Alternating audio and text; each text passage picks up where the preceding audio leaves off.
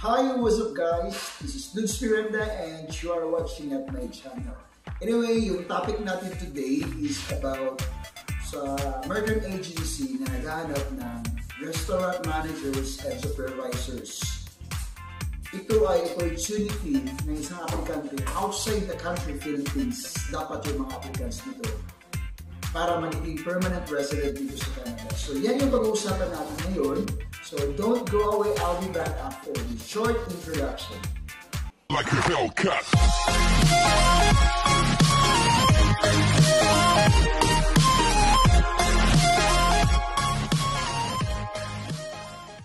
Alright, I'm back.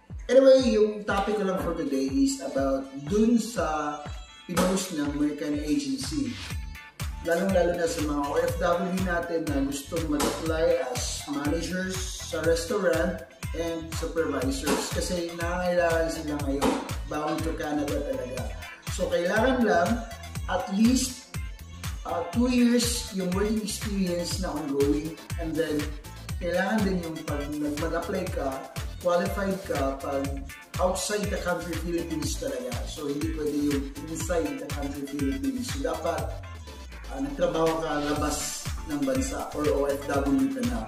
So, ito actually is a chance for you guys once na mag-apply kayo kasi automatic talaga na i-process yung permanent resident nyo dito sa Canada. So, di ba maganda?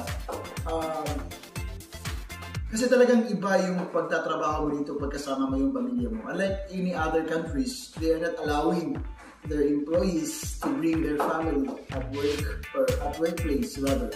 Pero dito talaga is yung target ng Canada is once na magiging employee ka nila, gusto nila na komportable ka, gusto nila na kampante ka, na masama talaga yung pamilya mo dito sa bansa nila para may iwasan yung homesick at makapag-concentrate yung employee nila sa pagtatrabaho sa company nila. So, yun.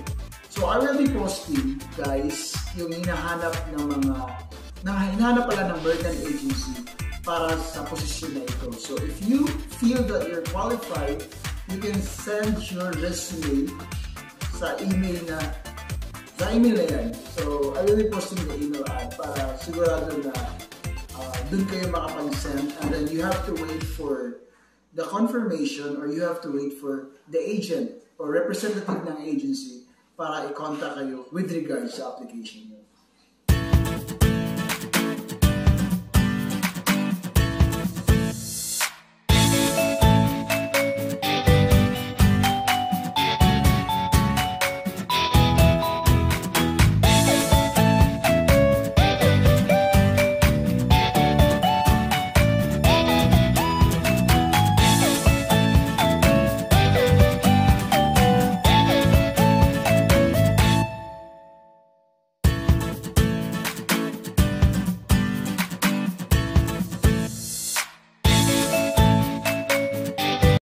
So yun, maraming salamat especially sa mga friends natin na gustong mag-apply as a worker here in Canada.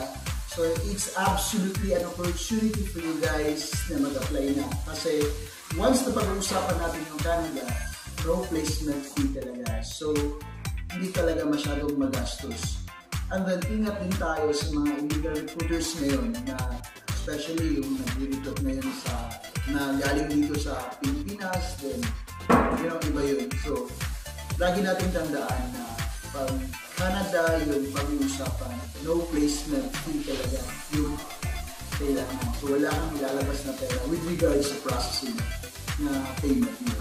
So, ano pa yung inaantay nyo? If you feel that you're qualified, apply na para naman dadami tayo dito sa Canada at mamuhay tayo dito na mapayapa kasi Canada is actually a very, very safe place for you and your family. So, kung feel mo na qualified ka, isend mo na yung resume mo ASAP para ma-process yan ng Mercan agency. Kasi yung agency naman yan ay hindi siya masyadong matagal magpalabas.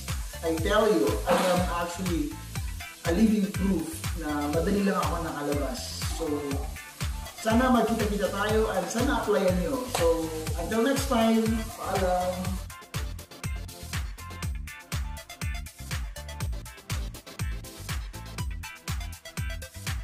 like a Hellcat.